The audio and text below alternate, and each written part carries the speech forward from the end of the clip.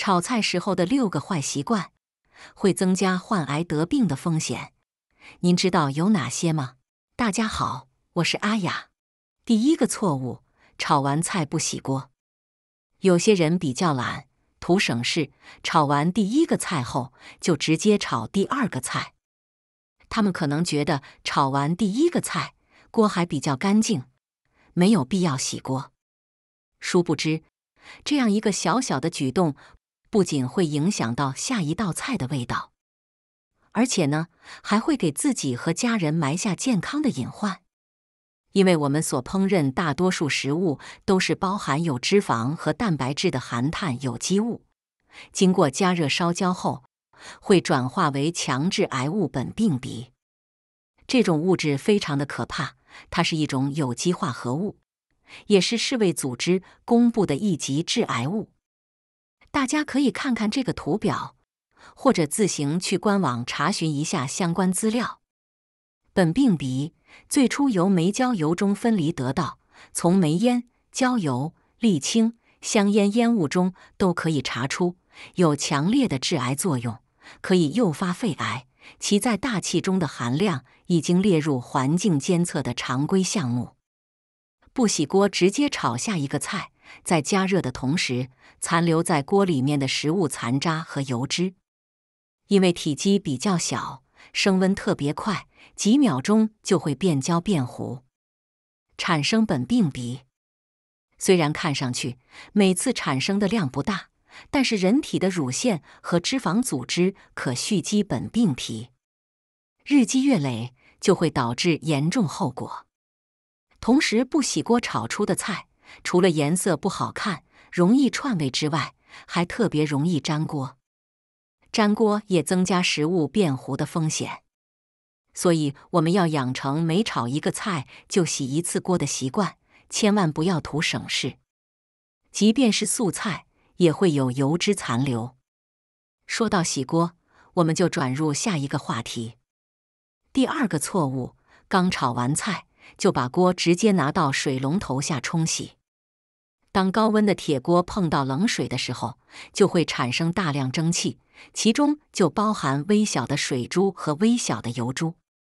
因为水池上面是没有抽油烟机的，所以这些悬浮颗粒就很容易地吸入我们的肺里面。这样的坏处是显而易见的，同样会增加患上肺癌的风险。那么，什么才是正确的洗锅方式呢？炒完菜的锅先不要动，让它在灶台上稍微冷却一下，然后加入冷水。这个时候产生的油水混合蒸汽会被抽油烟机迅速地抽走。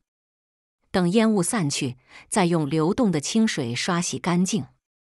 第三个错误，也是绝大多数人喜欢犯的错误，一定要等到油冒烟的时候才下锅炒菜。很多人认为只要经过这样的炒制，才会色香味俱全。其实啊，这也是犯了健康的大忌。我们以前炒菜所用的油大多都是没有精炼的，有很多杂质，因此在120度左右的时候就会产生大量的烟雾。以前的人就是一看到冒烟就开始下菜。随着社会的发展，我们大多数人所买的桶装油都是经过精炼的，里面的杂质变得极少了。凡是我们在市场上能够购买到的品牌植物油，都是需要温度达到200度以上，才会冒出大量的烟雾。其实所谓的冒烟，我们有个专门的术语，叫做油脂的烟点。同一种油，油烟点越高，其质量就越好。一旦植物油达到了烟点，这时候把食物下锅，即便是含水量极高的食物，也极其容易炸糊，从而产生大量致癌物质。大量的油烟本身就含有300多种有害物质，其中不乏丙烯醛、杂环胺等高致癌物。家庭用的抽油烟机风力比较小，根本没有办法把油烟全部抽走，就会被人吸入肺中。